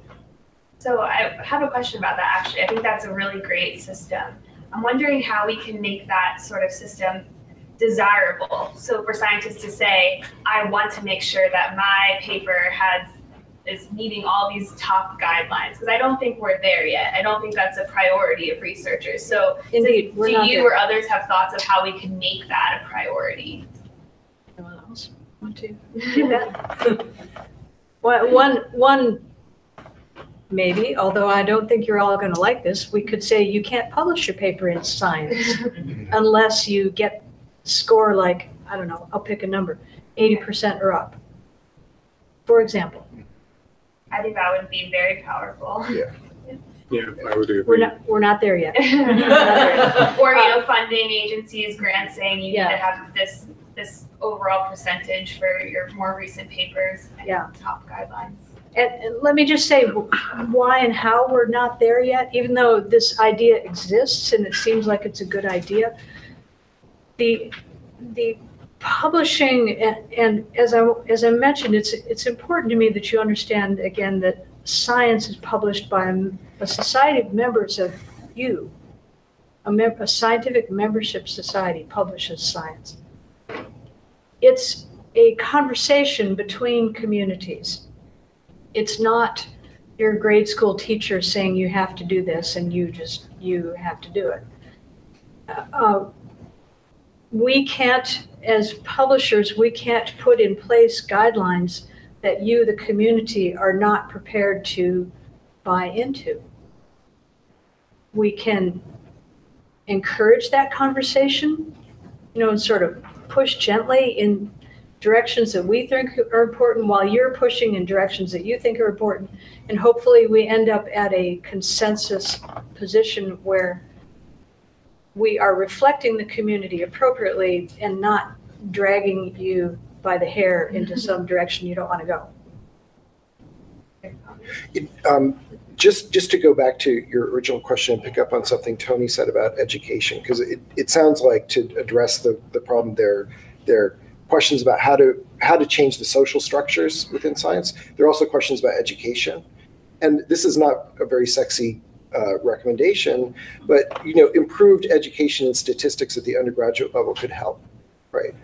Coming at this from philosophy of science, where there's a lot of discussion of the relative merits of frequentist and Bayesian approaches to statistics, it's kind of a consensus view that Bayesianism is the more intellectually credible one. But at any rate, a modest dose of Bayesian statistics in any stats course would help people avoid the mistake of thinking, oh, if my carefully designed study allows me to reject the null hypothesis at the 0.05 level, that means that there's only a 1 in 20 chance that the null hypothesis is true. Like that, if you could erase that mistake, like cross all scientific communities, that would be a vast improvement right there. I'd like to open it up to the audience if there are any questions. Yeah, this is kind of a philosophical question, I guess, but I would hear you say a lot, like, how do I determine whether or not we're wrong? And is part of the problem, I'm coming from an academic lab, like, we don't always look at the possibility that we might be wrong, that our favorite hypothesis is going to be wrong, that our pet project is wrong, that we sort of approach it, thinking it's going to be right, and if it doesn't turn out to be right, well, we must have screwed up somewhere, or didn't use the right method. So I was wondering if how much that kind of played into it. I'm just going to paraphrase that for the live stream. I think what you're asking is, I think a lot of times as scientists we say, my experiment didn't work, and we're not necessarily saying our hypothesis was wrong. We're saying, something when I was doing this didn't work, so that's why it didn't work. It's not because my hypothesis was wrong. So do you guys have commentary on that? Because that kind of, I think, drives a lot of irreproducibility, because you're not necessarily doing something unethical, but you aren't doing something that's completely robust. And I think that's a very common practice in science every day. I think we're making improvements there already by having repositories like AdGene, which the reagents are verified, so the reagents are good. Protocols that are online, that you can find online, better reporting in journals like the STAR method in Cell and Neuron, for instance, where you really have a lot of detail on the methods. So I think we can already be more sure when we have a negative result that it's a real negative result and not just us saying, like an imposter syndrome, it must be us who are doing the wrong experiment or the wrong methods. So I think we're improving there. Still a long way to go, but doing better. Any other thoughts? Just one quick thing. I think it's psychologically unrealistic to expect every practicing scientist to be squarely focused on the question, like, how do I know if I'm, how would I know if I'm wrong? So in a way, what you want is a social structure where you can count on other members of the community to check you as necessary, right? And then for that purpose, it's the kinds of things Tony's been emphasizing are absolutely crucial. You have to be able to present your results to the community at large in a way where they can follow your chain of reasoning, right? So something we've been talking about today that's been very interesting is streamlining and having a pipeline. But interestingly enough, now that we're talking about reproducibility, we have all of these different tools that don't seem to really be communicating with each other. So I was wondering if you guys, or if you all foresee any issues with regards to reproducibility now that we have so many different like companies and tools coming up that are streamlined together?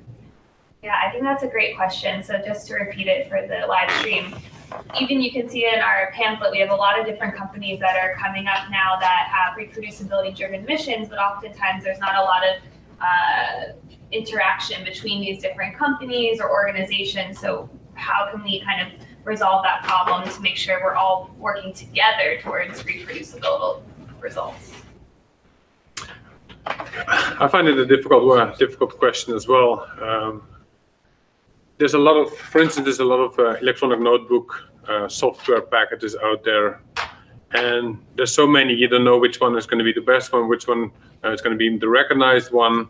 I think there's also an issue with once I put my data in there and the company goes busts, will I be able to retrieve my data? So in my example, in our lab, and I see it around in other labs as well, we may try it a little bit, but then we say, no, it's actually not so convenient to work with, and we don't know what's going to happen with the data. The PI may not be necessarily supporting it. So what I can only say is that I acknowledge the issue, and I think it may be a slow progress, but more and more people start using the software packages, and maybe one or two packages may sort of surface and become the best and well-used packages. But for now, it's still a big issue. Do you guys have any more thoughts on that? I would say maybe it would be the responsibility of larger professional organizations like AAAS or the NIH funding agencies to kind of create some sort of umbrella program. We run into these issues with even science communication and outreach groups. There's so many groups, even just within Boston, that don't communicate and talk to each other about these issues. So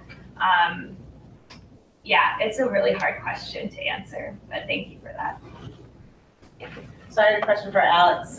So do you find, I think for me, one of the best selling points for using sort of best practices is that industry science demands it. And many people are moving to industry science from academia. And in fact, in my many years doing this, people used to think that industry science was poor science, and whereas in academia you could get an N of 3 published and sell, and no project like that would ever go forward in a company. So actually the more rigorous science is going on in industry, far more rigorous. So how do we, maybe one of the selling points, like do you look for scientists who speak rigor when they come to interview with you? Is that a key point in your searching for scientists? Yes, we look for scientists who can communicate, period. Like one big challenge is like try communicating a method that's like not in a scientific paper. Like we send packets of SOPs, and that's still not enough information to communicate from one side to another, just because there's so much information. I think just going through the process of trying to explain how you did something, you run up on all these issues, and you understand why there are problems with reproducibility, just because there's so much institutional knowledge, also just because there's differences from side to side. And I think that that's something that we really embrace is communicate it, have other people try it, and make sure that you're doing this as much as possible to get that information across. Because information loss, I think, is one of the biggest challenges we face. I think that's a really interesting point, thinking about it in terms of being a incentive for someone to hire you is I do robust and reproducible research. Here's why, look at my top guidelines on my paper. So I think that's a really interesting trend to follow for the future. Any other questions from the audience? We have time for at least one more. Yeah. I don't know if anybody knows the answer to this question, but is the rate of retractions higher in papers coming from academia versus industry? So the question is whether the rate of retraction of papers is higher in academic papers versus papers from industry. Let me throw a monkey wrench in that question. We don't get that many papers from industry, I think.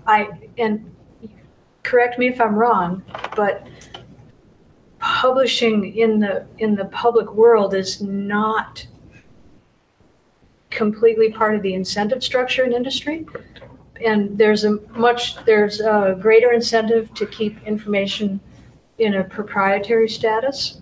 So we get a few papers from industry. I'm not saying it's zero by any means, but I don't think we can make a statistically valid comparison because the two universes are functioning differently. But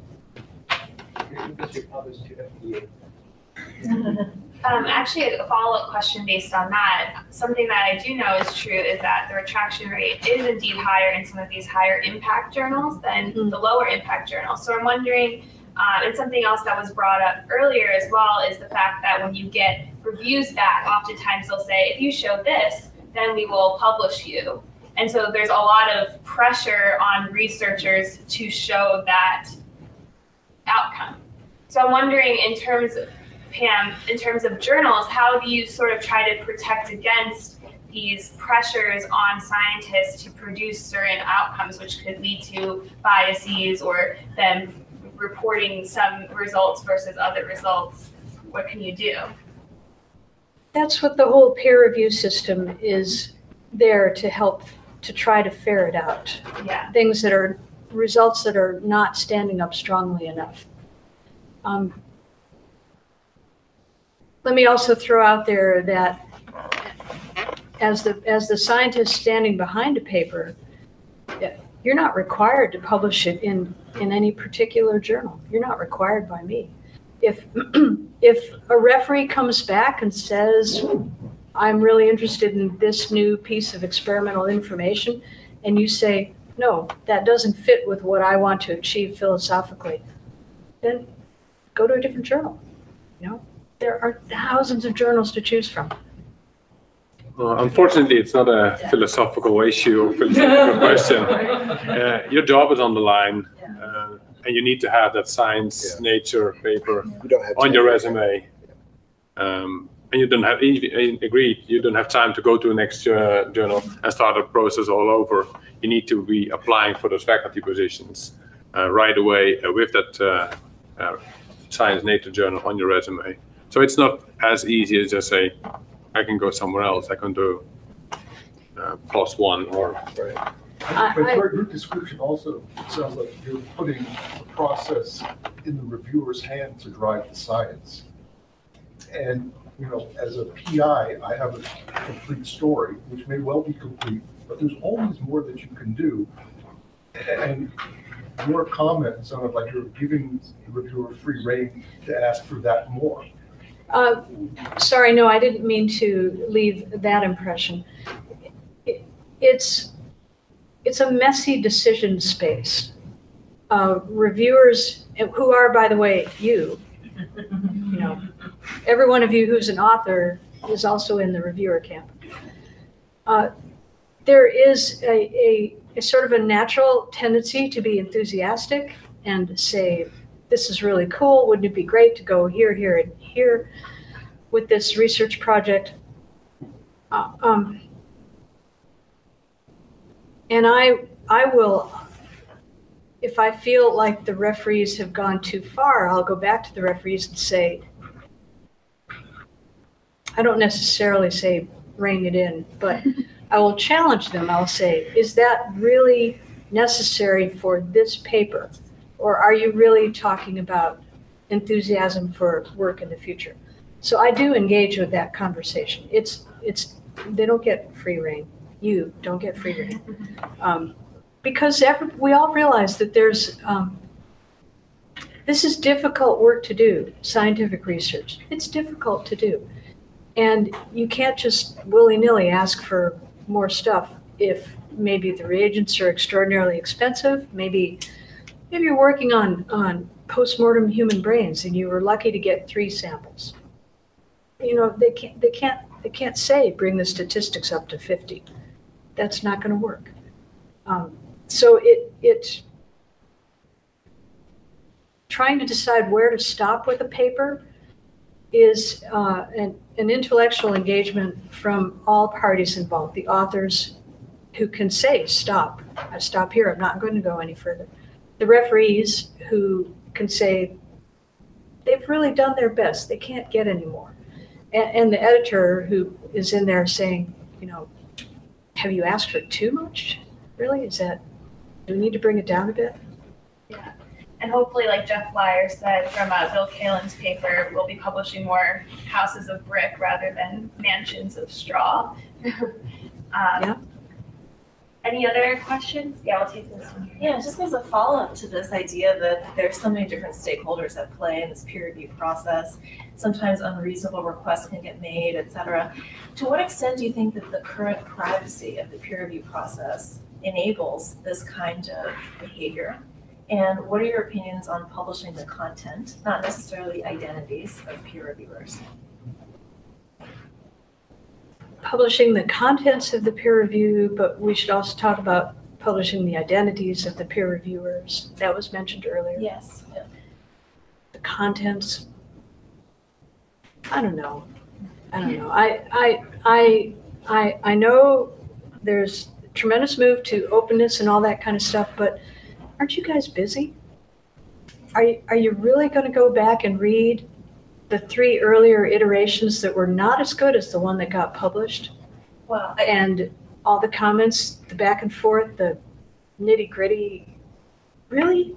You really want to read that? I mean, you could also say, why should anyone read the actual paper? You could just read the abstract. I mean, I think there's a long tail of interested people who may, it's a small number, but for papers that if we really want to provide evidence that this process is working, perhaps some people would be interested in it. Mm-hmm. But I would think it would make a difference to the reviewer's psychology knowing that they're, even if their identities are hidden. Yeah, I think that in my chair at Science Magazine, I think I probably have a rather privileged view on the universe of referee comments. When every once in a while, when I see referee comments from another journal, I realize that referees are in a way, organizing their own behavior according to the venue that they're talking to. For the absolute most part, the referee comments that I'm looking at in the context of Science Magazine are thoughtful and on target. Now, some people don't, and that happens. But I think that for lesser journals, I think referees try less hard. Actually. Just one quick comment just to endorse this idea. Having referee comments publicly available is another way for young practitioners to learn better what the standards are within the field too. Certainly in my own field, things, yeah. Mm-hmm. All right, we'll take one more question. I just wanted to add one comment to that. I think it's kind of interesting to what you said earlier about the difference between common practice and best practice. Opening up peer review might actually be a driver towards best practice as opposed to practice. Yeah, the comment was about the differences between common and best practices and the differences between them and how that affects the scientific enterprise. Great. Well, I think that's a good place to end it. I want to thank all of our panelists who are in the hot seat here, getting some tough questions from our audience. And we'll now break for a little bit of food and fun in the back. And thank you to the live stream for tuning in. One thing, your description of your experience makes me wonder, his philosophy is very different.